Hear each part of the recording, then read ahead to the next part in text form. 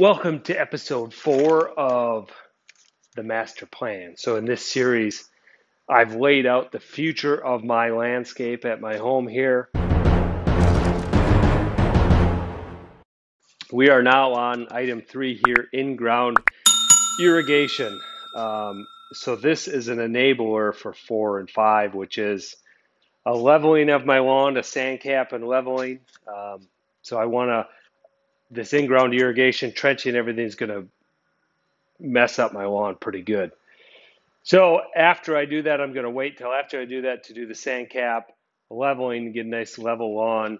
And then the big one here is potential renovation. And that means killing parts of my lawn or possibly all of it, we'll see, and planting a new variety of grass. So I've noticed some things that I'm not quite liking with my current grass, so I might change species. And obviously, having in-ground irrigation and the ability to water will make it much easier to start the new lawn from seed versus dragging sprinklers all over. So I've been busy procuring components for this in-ground irrigation system. You see, I've got some PEX tubing, some copper tubing, all these components. Zone valves I went with, so these are anti-siphon backflow prevention along with zone control all in one. And you can see here, this is what I'm planning on doing is basically installing those above ground and using one of those hollow rocks to go over it. So I've chosen to use this for a couple different reasons. I've got some big elevation changes that I outlined in the design episode, but I need to remote locate 3 of these at the highest part of the lawn to make sure they're above every sprinkler. So anyway, I thought it worked out better to do these instead of a separate backflow prevention with the zone valves in the boxes in the ground. I thought access, it's easy to pick this rock up, change one out if I need it, or if it's not working, look at the wiring, cycle it manually. Anyway, I just thought that was a cool idea. So I went with those. I went with this Beehive by Orbit. The big thing I wanted in here was Wi-Fi. Anyway, this one's up to 6. So I've got 6 zones planned, so I plan on using all of those. But before I open this and do anything, I'm going to make sure I've got the flow requirements accurate. It doesn't say on here, but I believe these are 3.2 gallons per minute that each one of these rotors uses. So I've put 8 to 9 per zone, assuming I have 37 gallons per minute from my 1-inch supply. But before I do anything, as far as putting those in the ground or putting valves in or opening this controller, I want to verify that flow rate to make sure I can truly supply 8 or 9 of those heads. If I can't, obviously my design is going to have to change. I'm going to have to add zones. So that controller would not allow me to do that. I'd have to go up to a 9-zone controller probably. But that's something to keep in mind. So enough talking. Those are components. So I've spent on the components to tap into the supply. I need these big isolation valves and stuff like that. It adds up. I probably $120 on those components, and then actual components, the sprinkler heads, the valves, the controller. So far has been about $300. So I'll keep you updated on the cost here, so you get an idea if you were to do this, what it would cost you. But obviously, I'm a long way from getting done there. So it's say $400, $450, round up, whatever. $450. What I've got so far, I still need all the irrigation tubing. I need to rent a trencher. I need the control wiring for these components. So, all right, let's get something done. Okay, this is the general area where my water supply is in the house. I'm outside of the house, obviously, and I'm trying to locate where I want this pipe to come out. So I've got an existing water spout here. I know right where this is in the basement. And I would like to put these valves behind this bush. I plan on putting a hollow rock, one of those fake rocks, or something over it anyway, but I'd still like to hide it behind this bush even. Um, so that means, and then make sure I'm out of the way of this hose reel. So if I measure over 3 feet would put me right over here, plenty of clearance from this, and then I can put my valve bank on the left side here and right behind this bush. So um, we're going to go in the house and put a penetration 3 feet over from this existing water spout.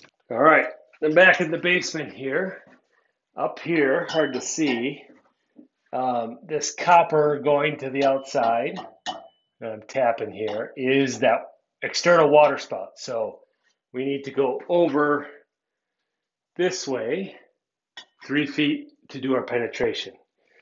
The water supply you can see comes here and then turns the corner and comes over here. So I'm going to put a T in here and run this straight out.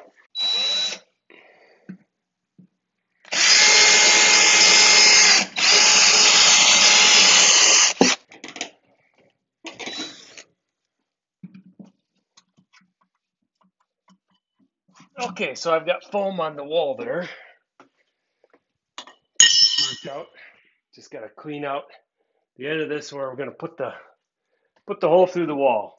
All right, let's put a hole in this sucker. All right, let's see what we can do to extend our hole saw here. Take 2.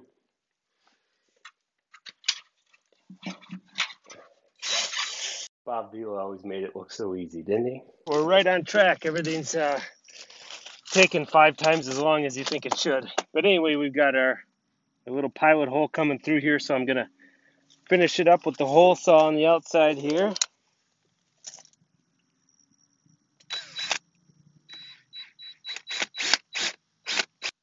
All right, there we have it. Success. We've got a big boy wall penetration. Look at that. Perfect fit.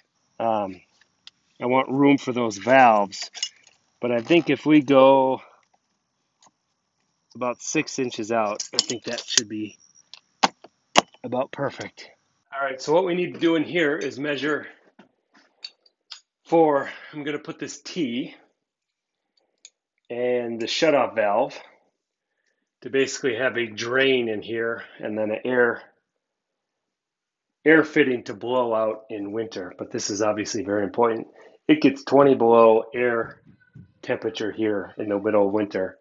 Not wind chill either, folks. Air temperature gets to be 20 below. So we need to have this provision here.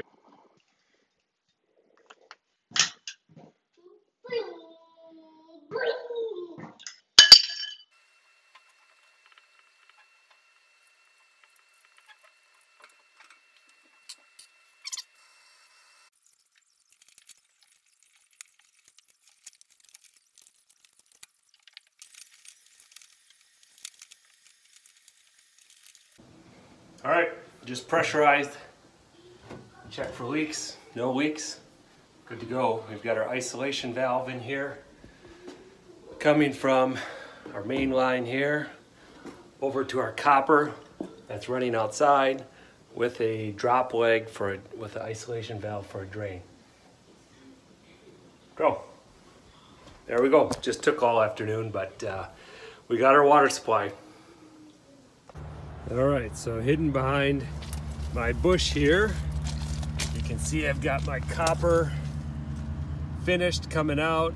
I've got a bit of a riser on there to make sure I am I think I ended up about 14 inches above the stone here, but that's just to make sure my backflow valves are high enough above the sprinkler head for these zones 1, 3. You can see I've got my transition to PVC started there, so from there I'm going to put my valve manifold, zone control valves, and a straight through for zones 4, 5, and 6 that need a water supply. Here's my original plan that I detailed in the last episode, but you can see here I've completed my water supply and I came through and instead I actually put a riser up, but now it's time to make this manifold. And so what I've got mocked up right here is going to be my manifold. You can see I'm just mocking it up to make sure I've got enough space between the valves here so they're threaded connection, so I can spin them off in the event that I have to replace one. So you can see I kind of mock that out to make sure I've got enough swing radius for those valves. So the water supply here is gonna come. I'm gonna run this parallel to the house. I've got to cut my lengths of 1-inch pipe to fit in here, but here's what I've got now. I have an isolation valve for the water supply that's just gonna go straight through to the zone valves for 4, 5, and 6. All right, I've got my manifold finished up here with my valves mounted up. I think it turned out pretty good. So I've got the supply gonna come in here. I've got the provision for the straight through with the isolation valve to go to the other zone control valves.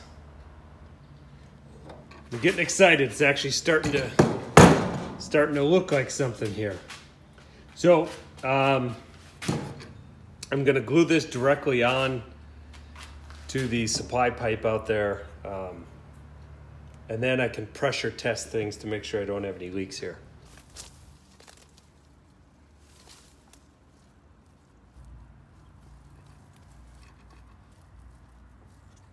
Valve manifold wants to rotate. I'm gonna get this level and just measure. I'll put a temporary leg on here, and then we'll do some pressure testing, and I'll check the flow out of one of these valves just to make sure our zones, or number of sprinkler heads we can actually support for each one of our zones.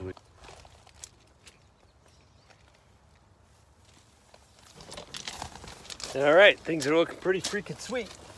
All right, here's the big moment of truth. Let's pressurize.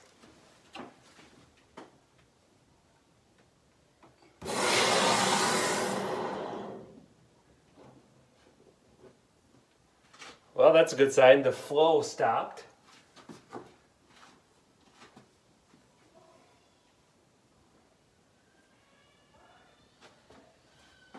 Everything's actually looking pretty good in here.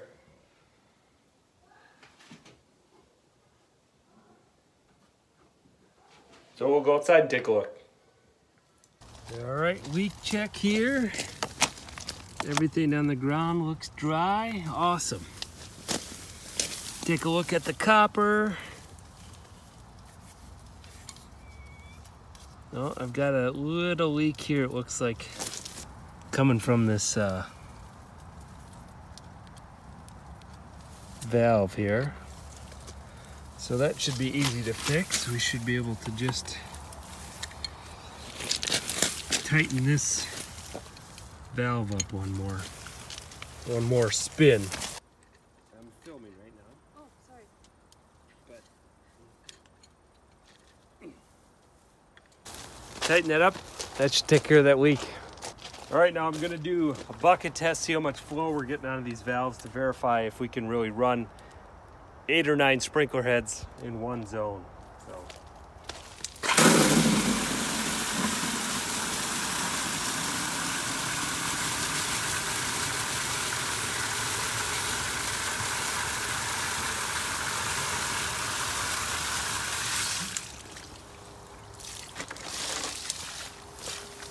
We got some flowage there.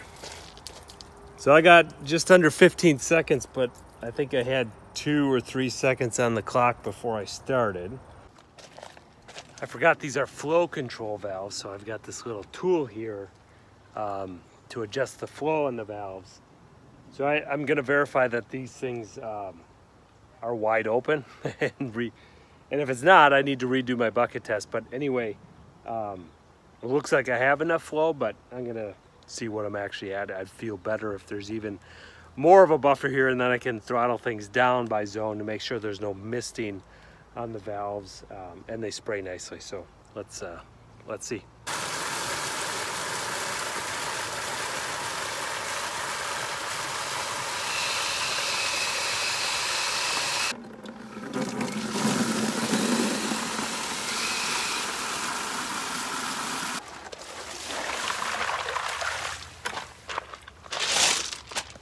I was not all the way out on that, so I backed that out again.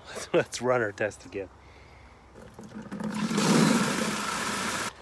All right, so I was at 4 seconds again when I actually got the valve on. Didn't make much of a difference. So I had 13.7. I think I had 13.5 last time. So that puts us 9.5 seconds again to fill the bucket. So still just over 30 gallons per minute. And like I said, I've got 9 for the most, which is 3 gallons per valve, 27 gallons per minute. So I've got some headroom. Still good to go. And I'm glad I've got the ability to full control. That's one of the reasons I went with these. And being up top here, I can visually see, you know, while I adjust these down and get them dialed in. So I think I'm perfect. So I've got the supply done in the house. Did the leak check, everything's great. Got the leak check out here. So next thing, I just have to get some piping in the ground, some sprinkler heads, and start blasting some water to it. Oh, I've got to get the wiring into the house and get the controller set up. Minor details, right? So anyway, next thing is probably get the wiring into where I'm going to put the controller in the house so I can caulk here and foam on the inside and make sure my penetration's sealed here. But then onto the distribution piping and sprinkler heads.